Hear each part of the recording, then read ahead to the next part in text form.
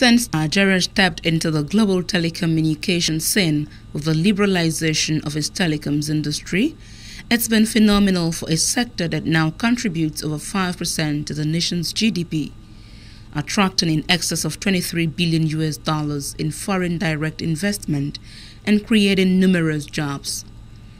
The success recorded with mobile telephony has since spread into the broader ICT ecosystem, where increasing technology consumption has made the demand for broadband internet a task that must be achieved. The country has now a broadband plan tagged the Nigerian Telecommunication Plan, Broadband Plan 2013 to 2018, which was recently released.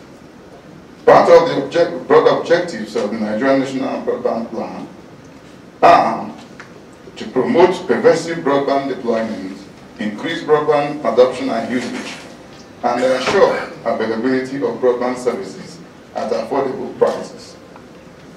All these are aimed at maximizing the political and socio-economic benefits of broadband. While government continues to push for infrastructure expansion, providing right regulations and policies, there is a new awakening in the private sector, which is taking the bull by the horn to ensure that Nigeria is connected. The strategy and business model for Phase 3 is to continue to expand our footprint in the transmission of bandwidth for mobile operators, as we have done for many years now, certainly the last 8 to 10 years.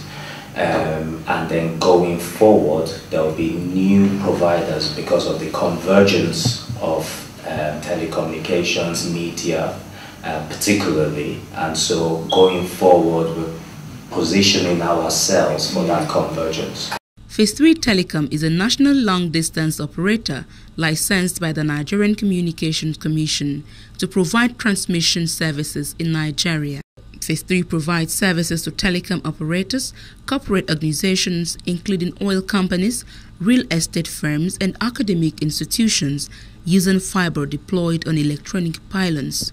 Phase 3 Telecom was incorporated actually in 2003. It was licensed in 2006 by the Nigerian Communications Commission as a national long-distance operator, and also obtained a concession from the Power Holding Corporation of Nigeria to deploy optic fiber cables over high-voltage transmission lines, 330 kVA and 132 kVA lines within the western half of Nigeria. And when I speak of western half, that is from northwest down to the southwest.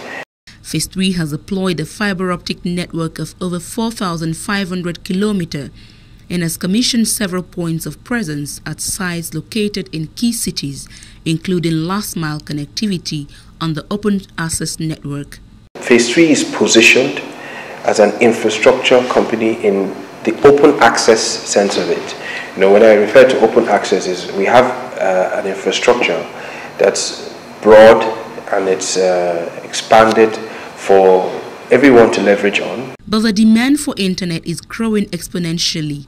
We are rightly positioned to meet the future demand, or positioning ourselves to meet the future demand. But like you rightly said, there is a lot of current unmet demand, and there are a number of reasons for that. Okay, traditionally, what companies do is they match their investment with a commercial need for it. But we here at Phase 3 strongly believe that we have to go two-pronged. Yeah, we follow the commercial need, but we also have to invest today for the non-commercial areas. Economists say 6 of the 10 world's fastest growing economies are in sub-Saharan Africa, making the continent a strong force to reckon with in today's global space. Will Phase 3 expand its horizons within the region? The mandate of Phase 3 is to be West Africa's aerial fiber optic IP backbone company.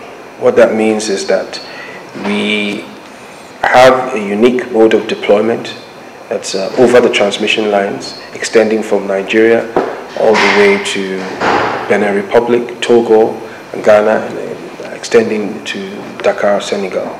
But that is the vision of Phase 3, to be West African infrastructure carrier company. And yeah, the plans are ongoing as we speak. Plans are on the way to implement the first phase of that expansion into Benin Republic and then Togo. Currently, Nigeria's internet penetration rate is put at over 40 million, and this is expected to remain on an upward slide in the coming years.